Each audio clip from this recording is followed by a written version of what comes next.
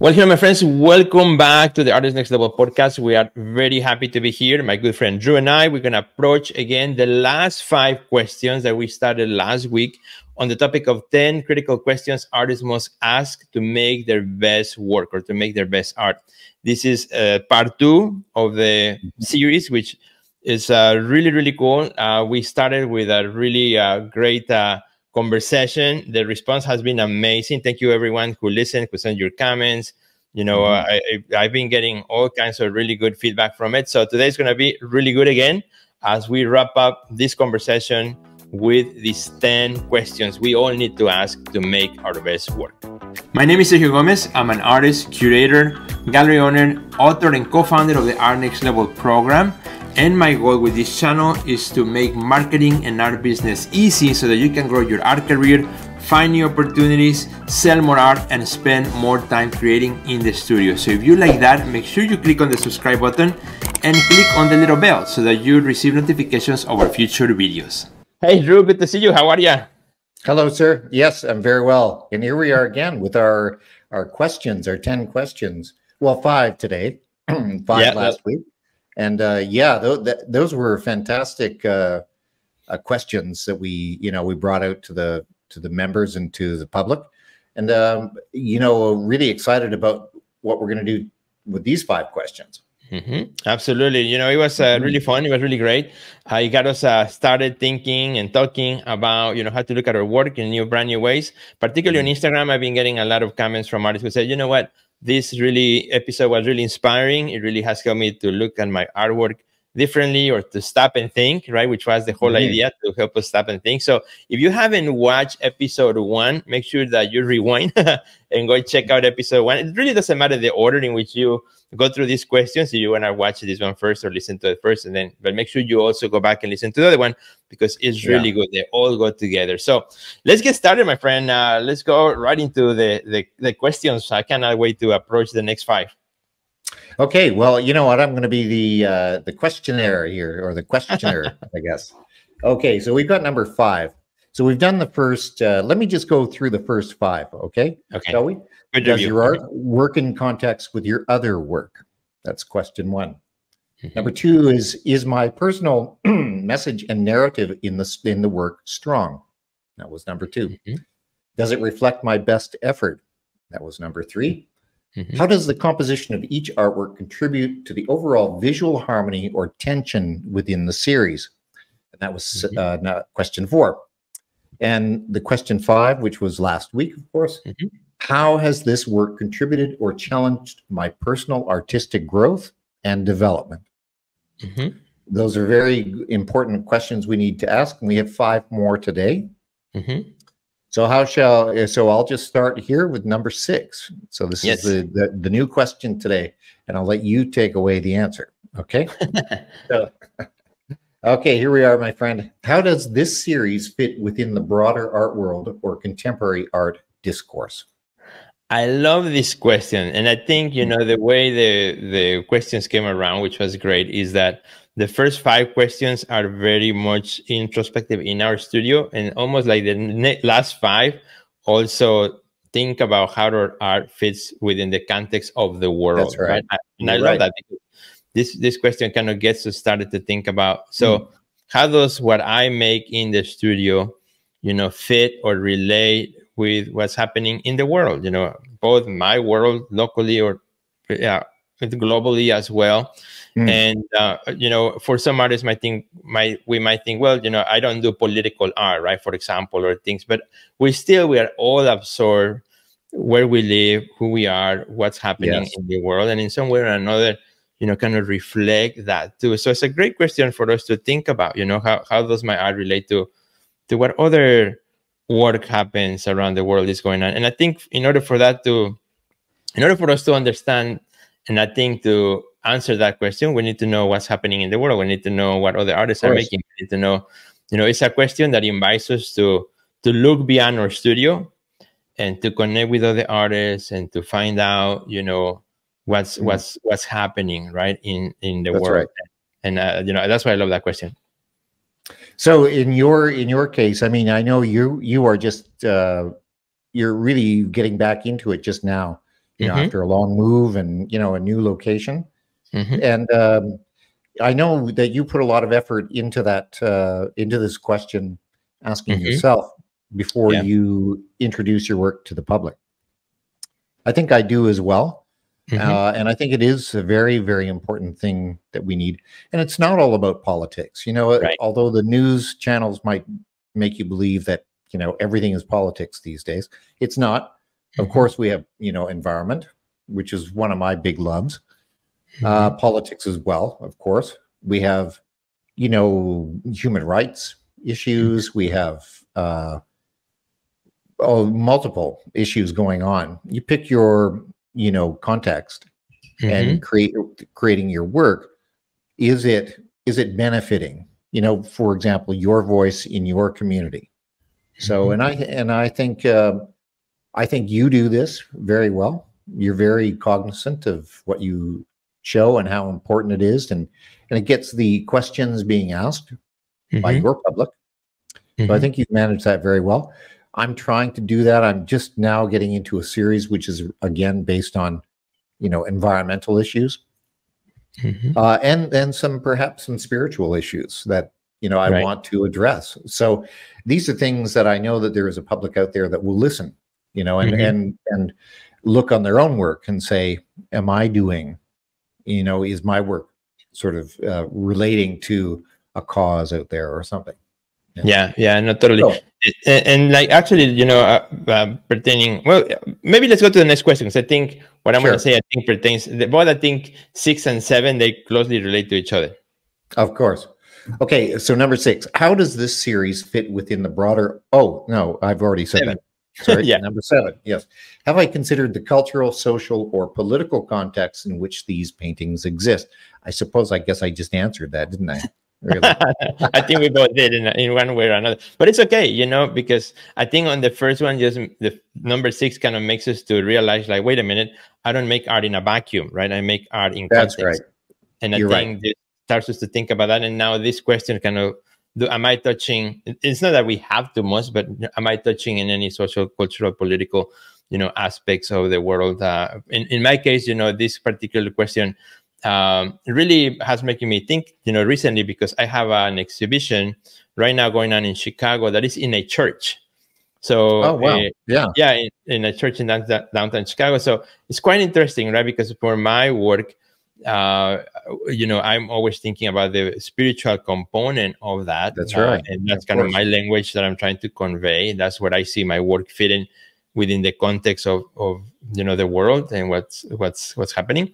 So to see my work within the, leaving the gallery space and going into the sacred space, of a church building, and having the people that go to church see my work on a weekly basis as they come to church, because the work is like wonderful on the sides of the building. So it's not a gallery somewhere that you have to walk to. Like when you go to the church, people will be able to see these works.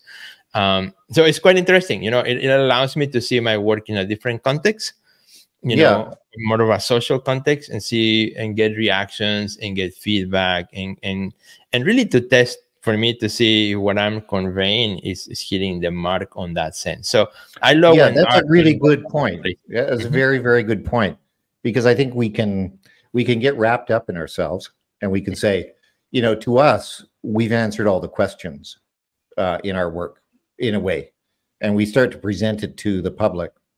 And the public really has the final say.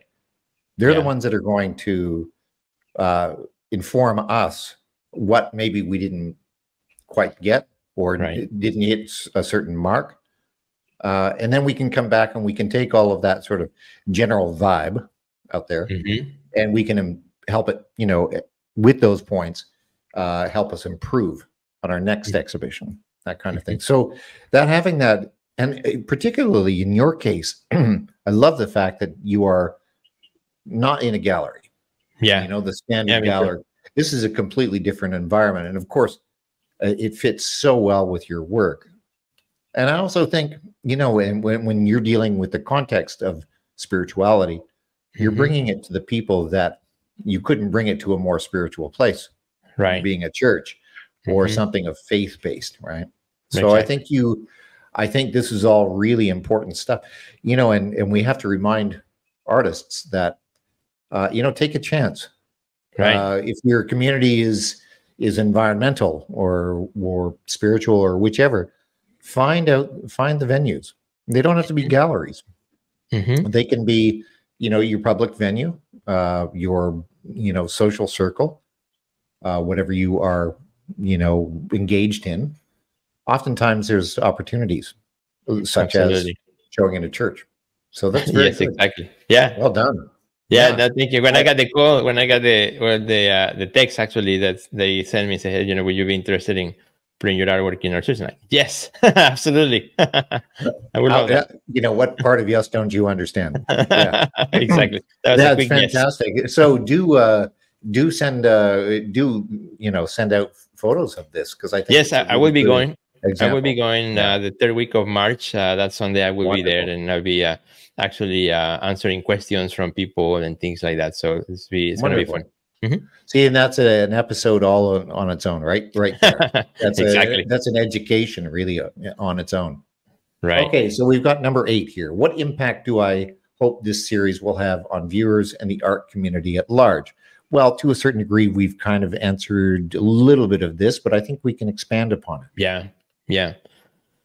So I think on So, this, what I love about this one too is this one is in terms of the you know, I think the keyword here is the impact, right? yes, What is the message? I here I think where the message is that I was trying to convey, right? How important it is and what is it going to do? And I think it takes time. This is one of those questions that takes time. Sometimes even for us as artists to understand what's the impact of something until we have it out there for quite some time and of we course. the purpose of going at it over and over and over. You can Yeah, plan something inside the studio, but it's until that artwork meets its public, meets the world, where you begin to see some of those aspects of the impact. And this question for me was like answered for the first time many years ago.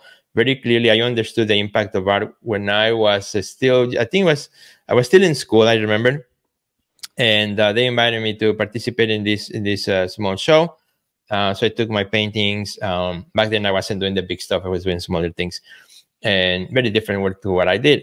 And I remember that it's a quick story. I remember that I had a small painting with two hands like this, where I right. pretty much traced my hands, and then I did some Hmm. abstract things on it. It was just kind of a cool piece, and I had it in the show. I don't even remember the title. I don't even remember who bought it. It's gone. I don't know. But I remember, during the reception, there's this younger woman who stands in front of it, and then she's been looking at it for a while. Then she starts crying, not loudly, but like, sobbing. And I noticed it because I always like to look at, Beautiful. the reactions of the people. So I was like, should I ask her? Should I not? And so I said, okay, I'm going to find out, why is it? So I asked her, if everything was all right. Why was she crying from this piece? And her answer really taught me the power of art, right? That sometimes we don't Hmm. even realize in the studio. So she says, when I was a young girl, I was with my hands like that against the window the last time I saw my father when he left us. Wow. So that's super powerful. It's exactly the same position. It says, and this painting Yeah. brought me back to that moment. Isn't that amazing? I would have never thought about it. I would have never imagined. And that's the power of art, right? That Yeah. sometimes I had the Conveying fortune. something that you really Yeah. hadn't intended, and it And I had the opens up a fortune whole to, other. Yeah. exactly. And I had the fortune to be there when this happened. But, this could happen with artwork in many different ways. You have artwork in Yeah. big hotels where thousands of people walk through. You never know also the impact that some of these pieces, somebody stops and looks at, I brings hope an someone's emotion, a trying. reminder of some sort. Of course, yeah, and this is primarily why we do our work Hmm. in the first place, whether it's purchased in a hotel or just for an exhibition. We're doing this for a cause, and our Hmm. cause really is ourselves. I mean, Yeah. we have to put, if we're answering all of these 10 questions Hmm. correctly and diligently, and we're doing it because we have to do it. We, Hmm. as artists, we have something that we have to say, and if it resonates with somebody out there, such as this woman with the hands, I think how beautiful is that? I mean, and that's, if nothing else happened in that show, Right. only that happened, I think you can call that very successful because it touched somebody. And there again, your context or content, which is the spiritual side, is so important, right? I think what I look at today, there's a current show right now running in Saatchi, London, and it's of a friend of mine who I'm very fortunate to have this as a friend, but more so a very important photographer, Edward Bratinsky, and he's got a retrospective going on at Saatchi, and I think it's 4 floors of his work, and that is probably one of the most important shows anyone can see this year. Now it's art for Ed, for the photographer, for the creator. These are art-based pieces, but for the viewer, and including Ed, they are impacting a community. Yeah. You have to see them to understand them, to understand why he, the photographer, is out there photographing all over the world for issues that are important to everybody. And that's he's a really good example. If anyone wants to look it up and on the web, it's the Saatchi Gallery, Edward Bratinsky. I mean, it says it all. I don't need to explain his work. His work does that, and you know why as soon as you see it. So again, for the greater good and for the general public out there, his message is so perfect, as was yours. It's impacting people. Very important. No, and I think I'm a testament of the impact of your own work, because I saw your work 20 something years ago when I first saw it, and the only reason I remembered it 20 years later, and now we have become good friends, is because it impacted me in such a way that I remember your name.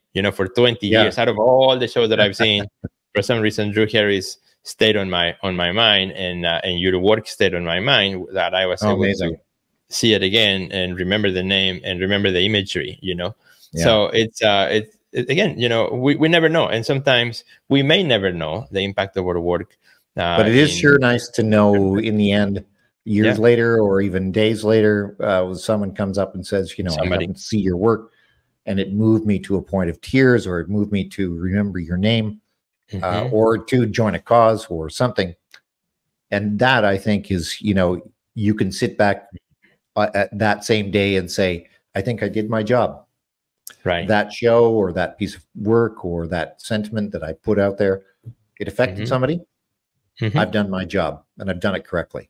Yeah. And that's, and it's not going to resonate with everybody, but, that example you just shared and your example of the hands, there's 2 good examples of how art can, and I was delighted 20 years later to get a call from you saying, are you the guy that did that?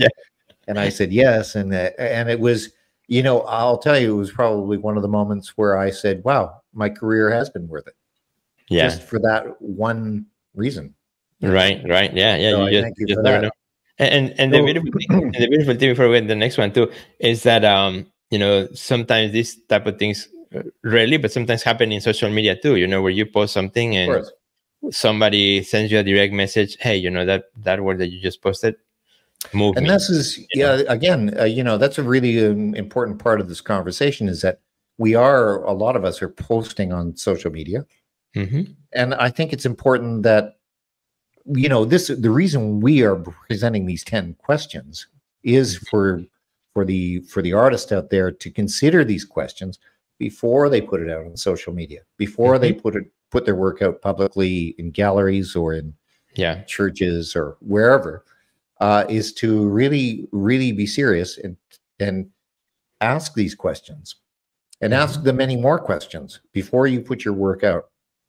Right. It's so important, so yeah, I hope we're bringing something as well with these questions. Hope so too. Okay, so we got number 9 here. Excellent. Moving along. So am I giving myself enough time to study and listen to the work before rushing out and presenting it on social media? Great question. It's a great question. We can talk about this one for hours. Okay, so you go ahead. Of course, right? I gotta get started on that one.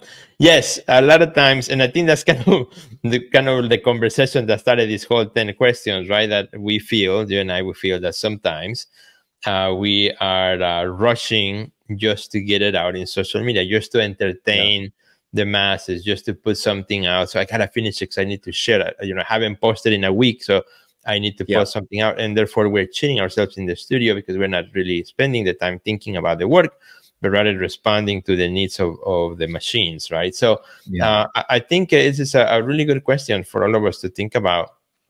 Well, let me add to what you're saying. Yeah, I think, and the reason why I want to interject here, because go ahead. We've been following you. We joined your organization, the Artist Next Level, specifically for many of us because we needed to know the marketing side. And for many times, you have come back to us and said, "Well, you've got to, the algorithms are suggesting you have to post 2, 3, 4 times a week. Probably good to post every day." And unlike you, I mean, you've got a tremendous amount of content because you're quite diverse in your, well, you've got your business side and you've got your art side. So you've got a lot of content. A lot of us don't have content. We've got just our own artwork, right? Right. And sometimes we end up, if we follow the rules of algorithm or of the art business, I guess it were, it is sometimes that we can put out stuff a little bit too prematurely. And so I think, and you quite, this. Yeah. Now, I think, social media, you've been at it right from the beginning of social media. Yeah. So I think you're starting to see the changes in that now.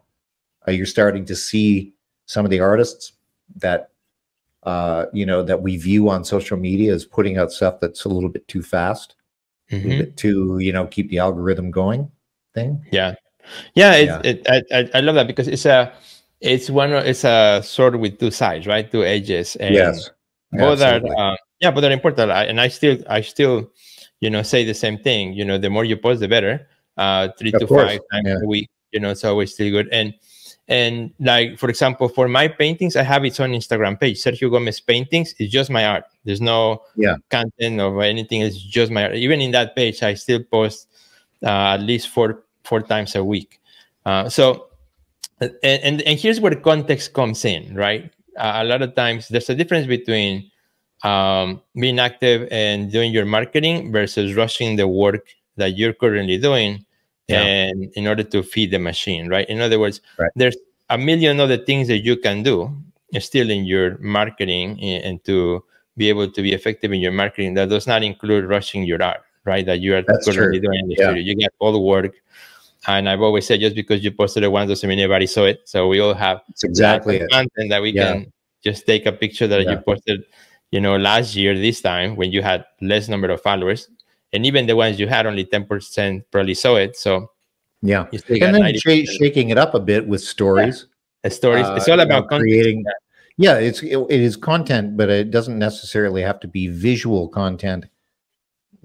I don't know if you would agree. Well, it has to accompany. It has to go with the visual. Right? Of course, it does. Yeah, but it could be, a poem that relates to what you do in your art career. Or that complements your art in another post or in the next post. That kind of thing. So shaking it up a bit, I think, is the important part. But I think a lot of artists that have found a method, and they tend to show the same thing every time. And you, as a viewer, for me, I will look at it and I'm not sure I even look at it anymore. I just kind of scroll past it. Because it's got a trick that is used every day, and you're gonna go, well, seen that one. Right, exactly. Exactly. And that is the danger, falling into the rushing it. I think that's the key word, right? The rushing the process in order to make that quick piece of content. Do you think there's something And Go ahead. so, and I think we all should. It's okay to post work in progress, right? In other words, you don't have Yes, to of wait course. until it's totally finished. You can still work in progress, but it's the context, right? What you say about the piece, this one is Yeah. work in progress. I'm still like the painting that I have in the back. I have posted a couple of times as it's progressing, Yes. but I'm not posting it as it's done, right? Like this is work in progress. It's coming along, right? Giving And I updates. think that's a very valuable part of our career. If we just sit around waiting, we don't show or post anything until Mhm. something's finished and prepared and perfectly rendered, Yeah, and then we post it. We that could be weeks. right. Yeah, or months for So some. Yeah. yeah, it was a month for some, and I'm guilty of that. Where I tend to, there are artists that tend to, wait until that finished product. But I Mhm. think half of our story, that is important for our viewers and our Mhm. collectors and people interested in following us is Mhm. that story. They Yeah, love to see the fact that you have fumbled or that you're not right. quite ready yet, but you're getting there. Right. They like to be a part of it. It's a relationship that It's an you're building. invitation. Exactly. I think that's the keyword. Yeah, And social media has changed, over the of years. In course. that, it used to be where only present like your best face, your best grid. Now people want to see more, right? It's not as Yeah, clean, and you do a good job of that. Like sometimes you take picture with the dogs, outside, so it yeah, gives us a little bit of a behind the scenes of what it's like to be a Drew Harris yeah. in a good way. And I think that's where we can all do better at. And it's Of course. faster. You don't have to overthink it too much. And then spend still allows us to spend proper time with our work That's right. in the studio. Mhm. Yeah, and I also think these algorithms can be dangerous in a way because, Mhm. like you say, if you don't post, the algorithm forgets that you're there. Yeah. Your collector base will not see you as Hmm. regularly. So there's a catch-22 on there, that double-edged sword that you Exactly. mentioned. And I think, yeah, as long as you continue to get your name out there, you keep, the relevant stories, Hmm. the little things that are involved in your art and in your life, I think people kind of appreciate it. Yeah, They I think so they too. like to know that you're still working. Uh, Right. Too many of us have just gone quiet for a year and then all of a sudden pop back on the scene. Yeah. That's no way to keep an algorithm going. Right. But yeah. So I think we covered that one, did we? Yeah, I think so Okay. too. Let's go to the last So I one. think We're doing great time. we're right at number 10 here. So, am I presenting my work in a professional manner on social media? That's a good one. Again, yeah, we kind of touched on it there with number 9, but I think that this is a really key one, and I'm going to let you start for sure on this one because you are the guy that is teaching many Mhm. on how to show your work professionally. So Yeah, take it well, away. I think this is. I think we have come to a world now where a bad picture is unacceptable for an artist to have or Mm, to do because the quality of our phones, the quality of our cameras is so good that mm, if an artist doesn't take the time to put good light, take the good shot before you put it in social media, there's no excuse. And yeah, unfortunately, there's still artists who do it. true.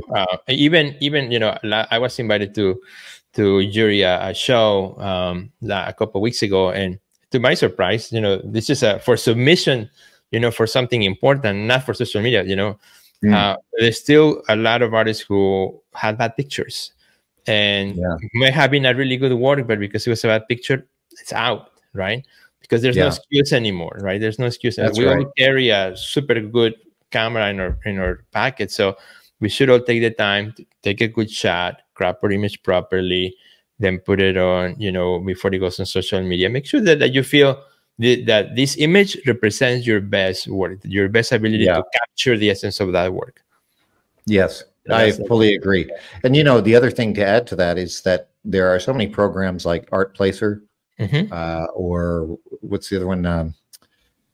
uh, Canva, Yeah. Oh, yeah. Okay. you know, the various platforms that you can then, you know, pay for a monthly subscription and get all of these really sort of drag and drop kind of Yeah.